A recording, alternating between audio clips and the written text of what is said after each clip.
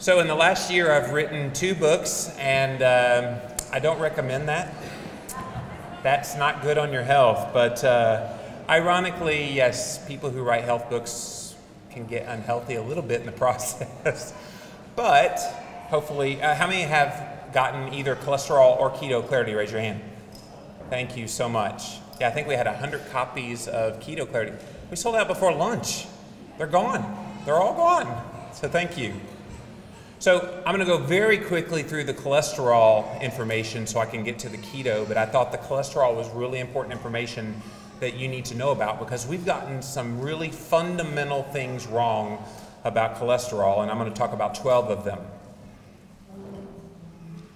So yeah, that was me at 410 pounds, 185 kilo back in 2004. And after I lost my weight, I went to my doctor and I said, how you like the weight loss? Well, of course, he was so happy about that. But then he said, so how'd you do it? Uh-oh. Atkins, and he said, let's check your cholesterol. And I went, oh great, okay, here we go. So I'm like, I have nothing to hide, my cholesterol's fine. So he gets the numbers and he runs them, and my triglycerides come back at 43 in American terms, which is really good. Help me out, is that under, help me out, Ken. 0.5, good, that's really, really good. And the doctor's like, or I said, isn't that great? And, oh yeah, that's really great. That's some of the lowest triglycerides I've ever seen. But you need to be on a statin drug. What? So then we looked at the HDL and it came back at 70. Help me out there. So like 1.45, really good level. And he said, that's really good, but you need to be on a statin. I'm shaking my head because all he was looking at was total cholesterol and LDL cholesterol. And as you've heard from previous talks from people like Ken Sakaris, that's the old thinking. That's what, 30 years ago thinking. So I did decide at that point, somebody needs to tell this cholesterol story because we've got it all wrong. So that's why I wrote Cholesterol Clarity. It came out last year, and it actually ended up being the #2 paleo book of the year, according to Paleo Magazine readers, just behind Mark Sisson's book. So I was, Mark can have #1. I'll take #2. So thank you. So sky high cholesterol, that's what we focus on. So let's take a look at that. The #1 thing we've gotten wrong about cholesterol is we think LDL-C and total cholesterol matter the most. And you've probably been to your doctor, and that's what he looks at. My doctor, that's exactly what he looked at. Total cholesterol, which in your terms, I did run this one so I'd know, is 5.0. That's kind of considered the normal. Anything over 5.0 is considered abnormal. Anything under 5.0, you're good. Well, that doesn't tell the whole picture because there are some good things about your total cholesterol and there are some bad things about your total cholesterol. So just looking at total cholesterol by itself is kind of nonsensical. And then LDL, you see it has a -C after it. Have anybody ever run your cholesterol and you see LDL-C? No? Yeah? All right, come on. I know you just had lunch. So yeah, it's a calculated number. Did you know that? That it's not an exactly measured number, that they have to run it through this thing called the Friedewald equation to come up with your LDL, and yet they're giving us limitations on LDL, and if you don't have that limitation, then you need to be on a drug. It doesn't make any sense at all. So that's the first thing we got wrong about cholesterol. #2, all but ignoring HDL-C and triglyceride levels. So HDL, the goal should be 1.8 or above, and triglycerides 1.8 or below. Do you have a doctor that tells you this? Not really. It's just not happening. #3 is failing to understand the varying LDL subparticles, and we're very lucky in America we can run these subparticle tests. But if you have those cholesterol levels like we were just talking about with HDL over 1.8 and the triglycerides under 1.8, you're probably going to have mostly those large, fluffy kind of LDL particles. The problem that comes into play is the very small, dense, BB-sized LDL particles, and those are indicative of a high-carb diet with very high triglycerides and very low HDL cholesterol. But doctors aren't talking about subparticles, and they should be.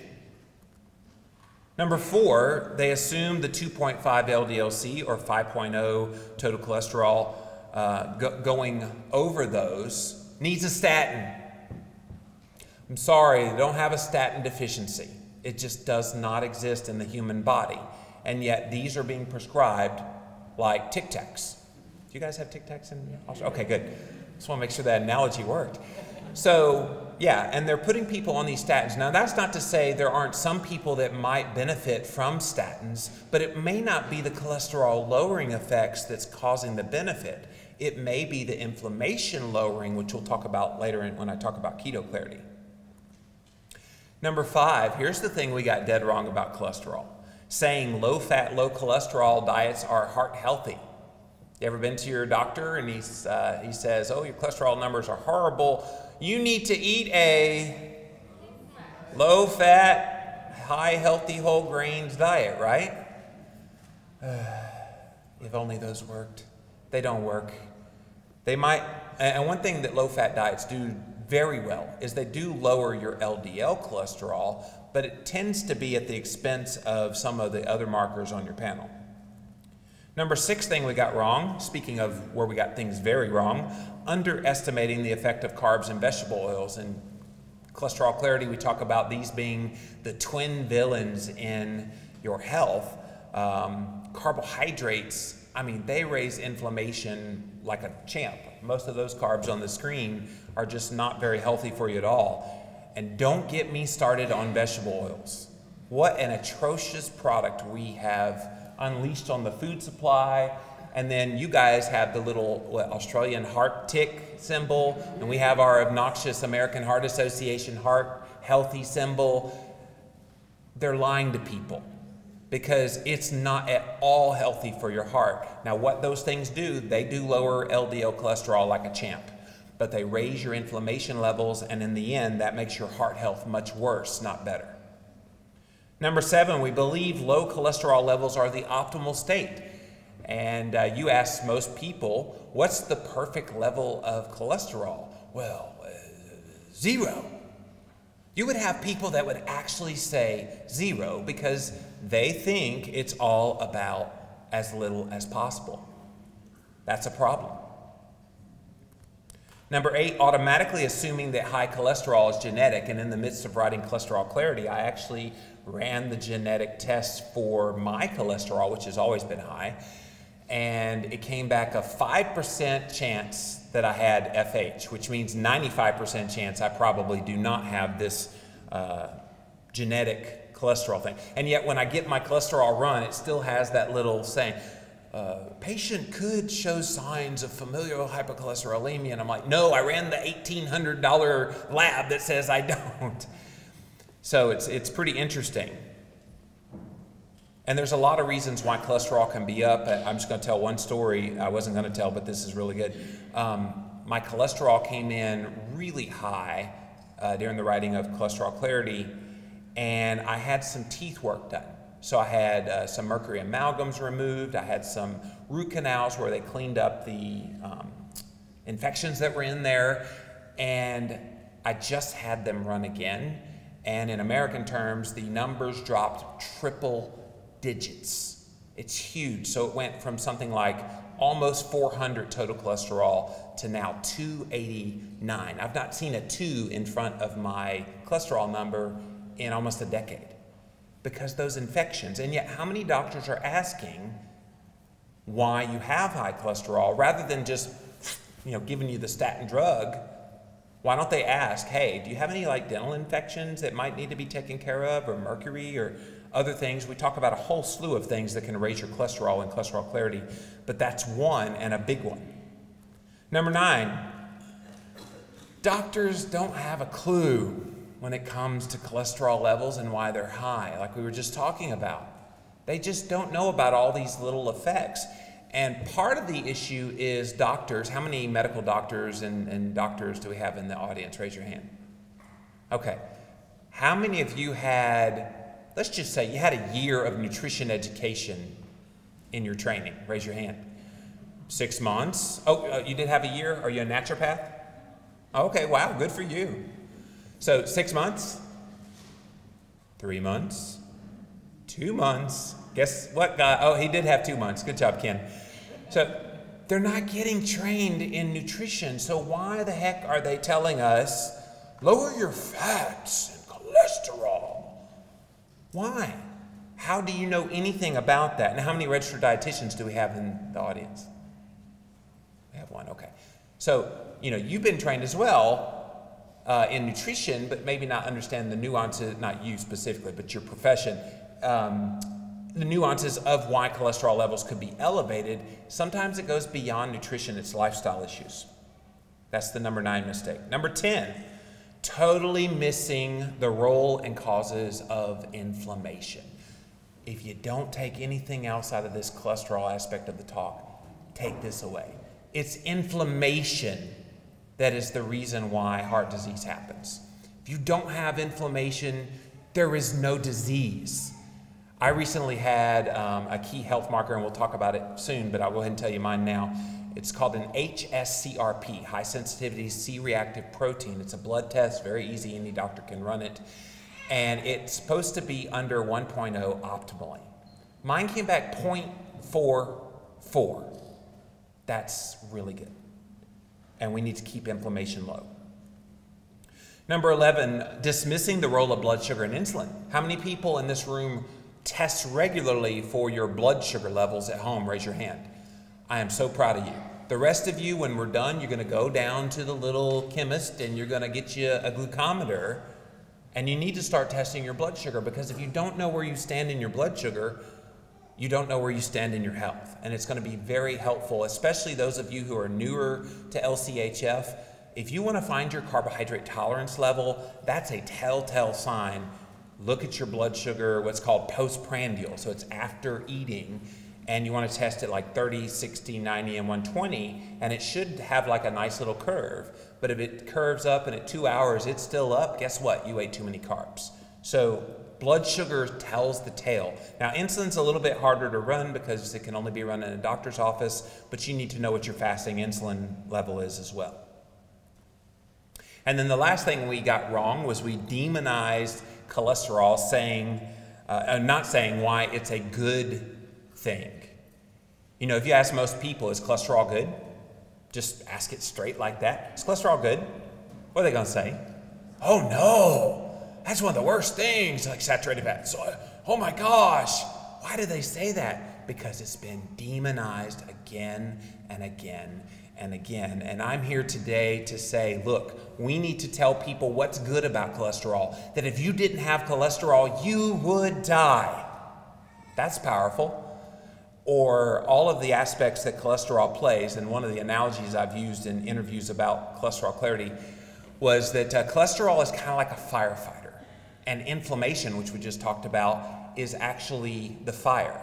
So imagine if you had a fire, your next door neighbor had a fire in their house, and the firefighters didn't come. What would happen? It would, burn to the ground, right? So think of that analogy with cholesterol and inflammation. If you have inflammation, but then you're lowering your cholesterol because you're drinking the vegetable oils to lower your cholesterol, or you're taking a statin drug to lower your cholesterol, guess what? You've gotten rid of the firefighters. They're not there to put out the fire anymore, and your house burns down. You have some kind of cardiovascular event. Not good. All right, I hope I got through the cholesterol stuff pretty quick. So that's Cholesterol Clarity. Came out last year. You can get it on Kindle. But let's talk about keto, because this has been my heart and soul. When I came the last time, I was right in the middle of my experiment with nutritional ketosis, and we've gotten some things wrong about ketosis.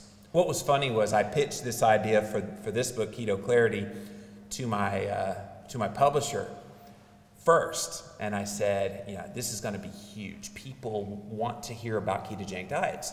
Oh, it's too niche a subject. People won't be interested in that at all. like, have you seen these crowds at Australia where I talked the last time? They're interested in this talk. No. So they made me do the cholesterol one first, which I was glad, because when you start talking about high-fat diets, you got to get the cholesterol, raises your raises your LDL and your total cholesterol, and that fat does that, and then that leads to heart disease. You got to get that out of the way first, because that's going to be the first objection. In fact, several people talking to me today said, I'm afraid to eat more fat because it's going to clog my arteries. I said, please come to my talk this afternoon. So Keto Clarity came out. It actually has done extremely well. So it's still the #1 best-selling nutrition book on Amazon Australia on Kindle. It's been out for 3 months. So thank you guys for supporting that.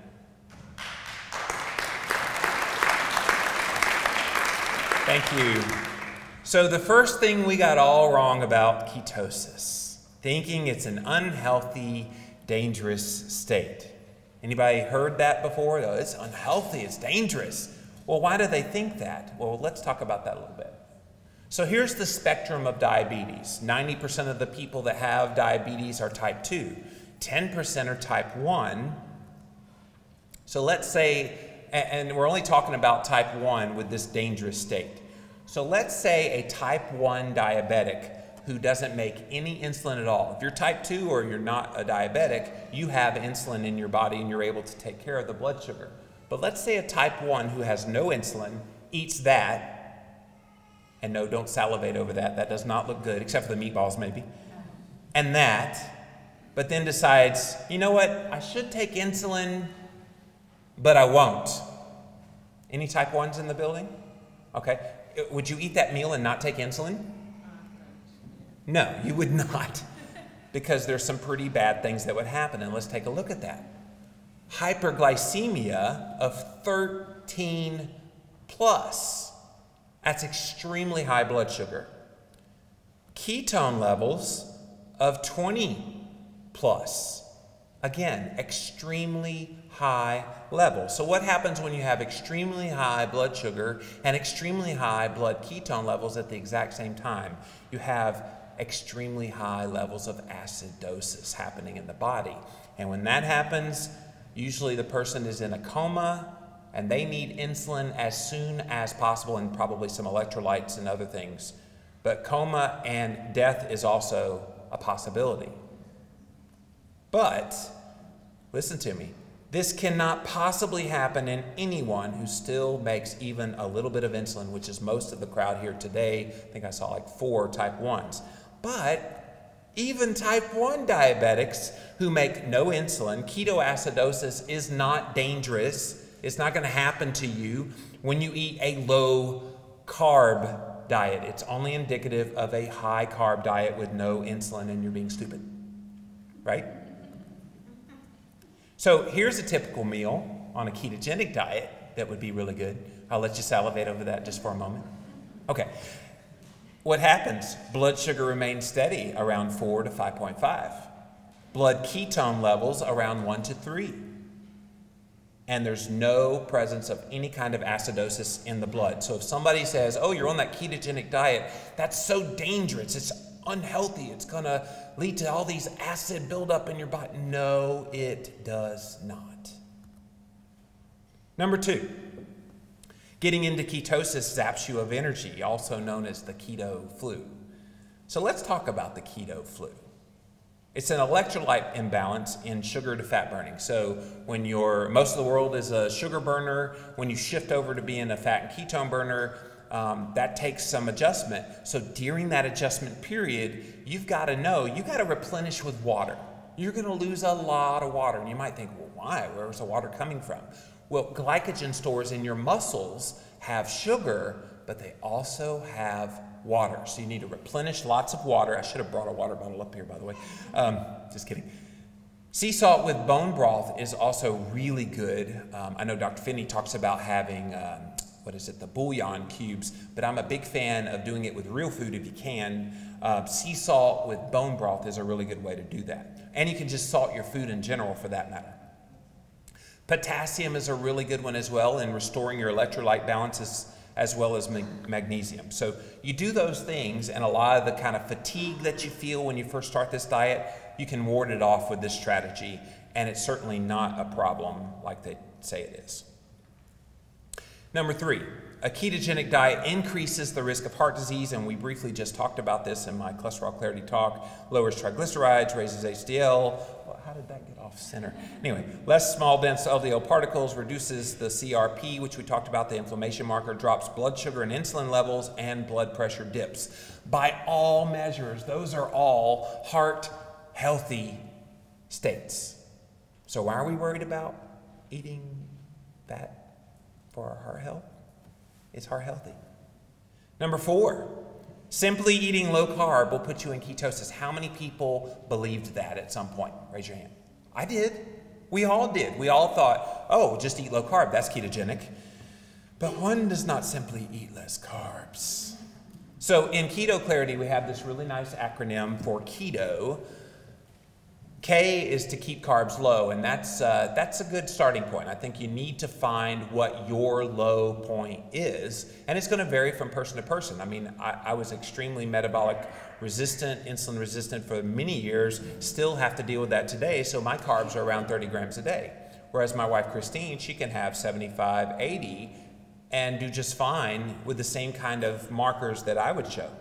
So it varies from person to person very widely. E is for eat more fat, T tests ketones often, and O, overdoing protein is bad. So all of these things is what makes a ketogenic diet, not just the carbohydrate restriction. So let's talk about some of these other ones. Number 5, neglecting the key role of moderating protein intake. How many people that bought Cholesterol Clarity or Keto Clarity, this was a new concept to you? You had never heard of moderating down on your protein. Yeah, I mean, it was kind of a newer thing, and that's been one of the gratifying things about writing that book was people had not heard that before. All right, so a little biochemistry for you. You need to memorize this. And I'm just kidding. You know that's not my style. Anybody know what this is besides the medical doctors? Yes? No, it's not the Krebs cycle. Gluconeogenesis is what it is. Anybody never heard that word before? Good, we're going to teach you what it is here.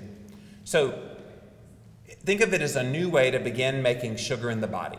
So when you consume protein in excess, it gets sent to the liver and it converts it to glucose. You know what glucose is? It's sugar.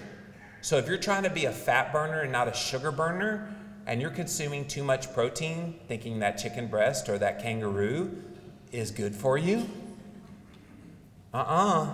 like how I threw in the little Aussie lean protein.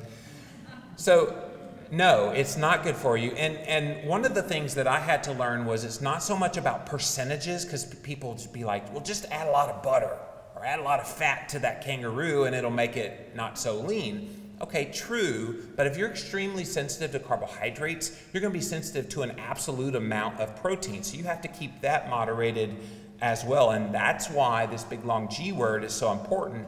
If you have a low tolerance level for carbohydrates, you don't need to be eating a whole lot of protein.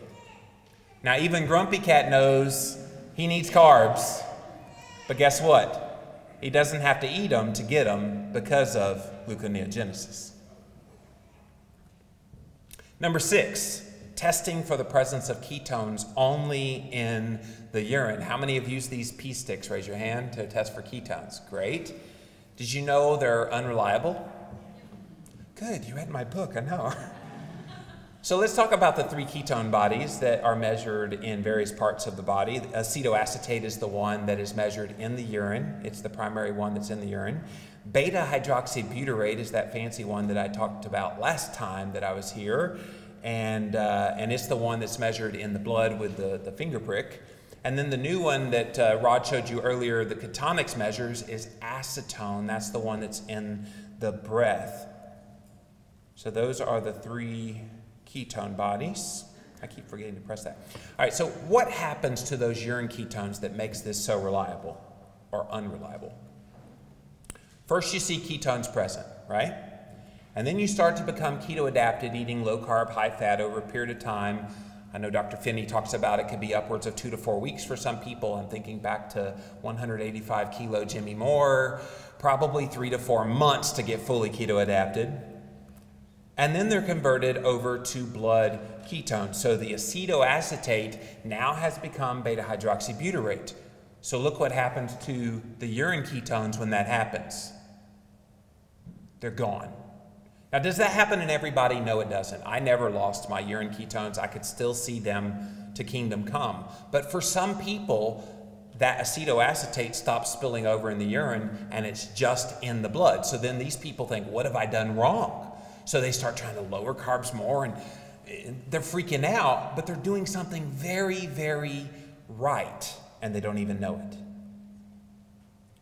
Number 7, limiting grains, fruits, and vegetables deprives you of nutrients. Anybody heard that one before? Somebody actually asked me, where do you get your nutrition from? So let's talk about that. It ain't grains, I promise you. Let's look at grains. They contain phytic acid, preventing the absorption of key minerals like copper, magnesium, iron, zinc, and calcium. And we've only been eating them for about 10,000 years of our human existence. And it's very difficult to consume grains without lots of heavy processing. You know, I hear these dietitians talk about, well, you need to eat your healthy whole grains. I'm like, is there like a whole grain tree I can go grab that off of and just gnaw? No, they have to process it pretty well for you to get those grains into your diet. So are they really healthy? How about fruits and vegetables? They've got to be healthy, right? Well, they are if you eat the low starch, green leafy vegetable. Wow, I am like tongue-tied today. Green leafy vegetables, low sugar fruits are really the best. But what happens? According to a 2006 American Diabetes Association survey, 35% of U.S. adults and 56% of U.S. children, they eat their vegetables as potatoes. Mostly fried potatoes. Gee, what could that be? Oh yeah, McDonald's French fries, right? And there's no nutrients in a potato. As for fruit, where do they go? Bananas. Bananas have 29 grams of carbohydrates in one. I eat 30 a day. I can have a banana and steak the rest of the day? What am I doing? So a ketogenic nutrition plan calls for no grains, no sugars, no starch, mostly whole foods like eggs, meat, nuts, high-fat dairy, non-starchy vegetables, plenty of fat-soluble vitamins. This is why somebody asked about the vegan diet earlier. They have a tough time because they can't absorb those fat-soluble vitamins if they're eating a low-fat vegan diet. And if you consume more than just the muscle meat, organs are an incredibly nutrient-dense part of the diet as well. So people that say, well, you don't get nutrition eating LCHF, you can if you eat real food. Stay away from those stupid Atkins bars and those other like fake products. They are not doing you any good. So back at the Ancestral Health Symposium in 2012 in Harvard, there was this gentleman, Matt Lalonde. Anybody know Matt Lalonde? Oh, okay. I know Daryl. I know you do. So what he did was, he's an organic chemist, and so he did a nutrient density scale so you can see what the most nutrient dense foods are all the way to the least nutrient dense foods. So of course organ meats are at the top. Look all the way at the bottom. I'm standing in the way of some of you, but processed fruit, you got canned grains. Now the animal fats and oils, that would not apply to you guys because your meats are really high quality. In America, we have feedlot, grain-fed animals, and that's what they're talking about there. Now, at the very top, nuts and seeds, fish and seafood, pork, beef, eggs, vegetables. That sounds an awful lot like LCHF, doesn't it?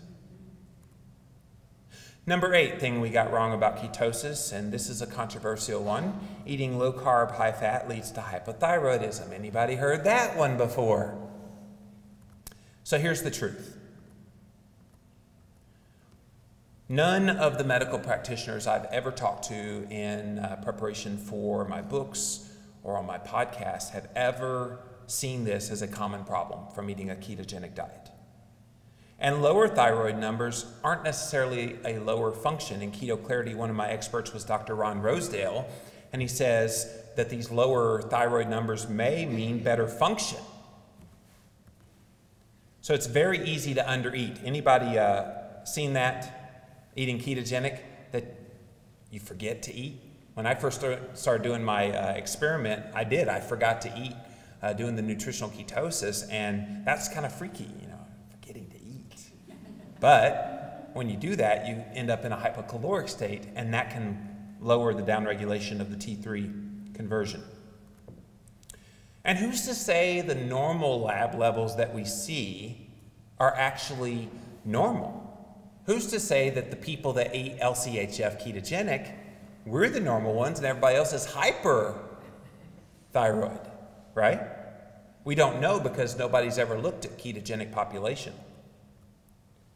The fact is the thyroid doesn't have to work as hard when it's fueled by ketones, and despite these lower numbers, ketogenic dieters are generally asymptomatic of any kind of hypothyroidism. And, by the way, you don't have to eat any kind of safe starches because carbohydrates really aren't essential. Anybody know why? I said the big long G word earlier. That's why. Even people who consume a high-carb diet actually can suffer from hypothyroidism. So if it's a carb issue, why is that happening? And most of these, about 80% of hypothyroidism is autoimmune related. And most autoimmune issues are made worse by consuming starchy foods. And there was a January 2014 BBC news story that found European hunter-gatherers 7,000 years ago were unable to digest starch. So if it's such an essential part of your diet to make your thyroid healthy, why is that happening? Number 9, your brain needs glucose to function well. Anybody heard that one before? Yeah. So let's look at what those nosy dietitians have to say. That won't be you in 30 years, I promise. So, you need to consume 130 grams of carbohydrate daily for minimal brain function. This is to ensure that your brain gets an adequate amount of glucose to operate. Anybody ever heard that lecture before? The assumption is that the brain can only function on glucose as a fuel source, but your brain loves running on ketones as the primary fuel. So what happens to the brain in ketosis? Let's look at that. Stabilized mood, decreased anxiety, mental sharpness, feelings of happiness, and general sense of well-being. Anybody in a ketogenic state can attest to all this? Can I get a hallelujah? Woo! Number 10, a ketogenic diet cuts calories for weight loss. And it's so funny, this one is the most hilarious one because they say it like it's something bad. So riddle me this, Batman. We have powerful appetite suppressant drugs, right?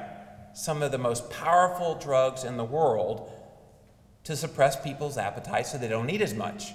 But guess what? We also have powerful appetite suppressant foods. Now that looks good. We're going to linger on that one for a little bit. Okay. So why do we think that is healthier than that? Because there's money to be made from that and not that. And so, all these excuses that people say it cuts calories for weight loss, well, yeah, that's what these drugs do, but we're doing it without a drug, with an all-natural real food. Why is this worse? Cutting calories naturally rather than with a drug seems to me to be a better option. Number 11, our ancestors didn't live in a constant state of ketosis. So what did our early ancestors eat? They had fish, they had meats, they had eggs, fruits and vegetables, nuts and seeds. But what else did they have? What else did they have? Oh yeah, they had that, right? And those ketones were what sustained them between the big kills. And even after the big kill, when they were eating, mostly the meat and the fat from the big kill, they were still in ketosis. And so that's what kept them sustained. In Keto Clarity, another one of my experts, Dr. Bill Wilson, he said humans used both glucose and ketone bodies for energy. And during those periods of food shortage or after a big animal kill, guess what sustained the early ancestors? Oh yeah, ketones. So here are a few more final thoughts from Dr. Bill Wilson. Our ancestors spent most of their time in a state of ketosis. If our early ancestors had not developed a way to use ketones for energy, our species would have ended up on Darwin's shortlist eons ago. And that's true. So here's a people group that could be described as probably the first ketogenic people group, the Inuit Eskimos. So let's take a look at their environment. It was an Arctic environment. Can you grow vegetation in an Arctic environment? No. So by default, you have to eat very low carb, very high fat in those environments. And I know they had a lot of, what was it, seal blubber and whale blubber. That was their sources of fat. And yet they were energetic, full of stamina, and they got keto adapted before they even knew what keto adapted was. The last one is number 12, athletes, which we've heard from a couple here today, cannot perform well while in a ketogenic state. So we load up on the carbs. What else is the other part that we're supposed to do? Oh yeah. No, don't look like those athletes. Why are fat and ketones, why do they fuel exercise better? Let's take a look at that. Ben Greenfield was another one of my experts. Anybody know Ben? Or you know him online. He was one of my experts in Keto Clarity. He's a triathlete, and he said there's 3 really great reasons why fat and ketones fuel your body better when you're exercising. You have metabolic superiority of fat for fuel. Did you know that when you are a sugar burner, you have about 2,000 calories worth of energy to expend, but when you're a fat and ketone burner, that jumps to 40,000 calories worth of energy. Pretty powerful, 20 times more, and that's of a lean person. Number 2, mental enhancement of ketones, like we were talking about with the brain health benefits. You have such brain health control on this diet, and that's very key when you're in the midst of competition and exercise. And then the last one is greater health and longevity from controlling your blood sugar while going keto, because as your blood ketones go up, your blood sugar will come down, and those are both great markers that you're doing well. So ketones are actually the preferred fuel source for the muscles, heart, liver, and brain. None of these vital organs handle carbohydrates very well, and thus can become damaged by excessive consumption. Athletes can consume more carbs and protein than non-athletes, but that doesn't mean they need a carb up before a race, like has been often put out there. So what you want to do is find the right mix of macronutrients to improve performance in the long duration, and exercise itself actually will raise your ketone levels. Now, here's one thing: if you are going to exercise, don't test your blood sugar or your blood ketones right after getting done exercise. You want to know why? Your blood sugar is going to be up, and your blood ketones might be a little bit down. So wait a couple of hours, relax a little bit, and then test, and you'll see accurate numbers. And then lower inflammation from the ketogenic diet enables quicker recovery time, and the ketone bodies are now being referred to in athletic circles as a super fuel. So that's Keto Clarity, and thank you very much.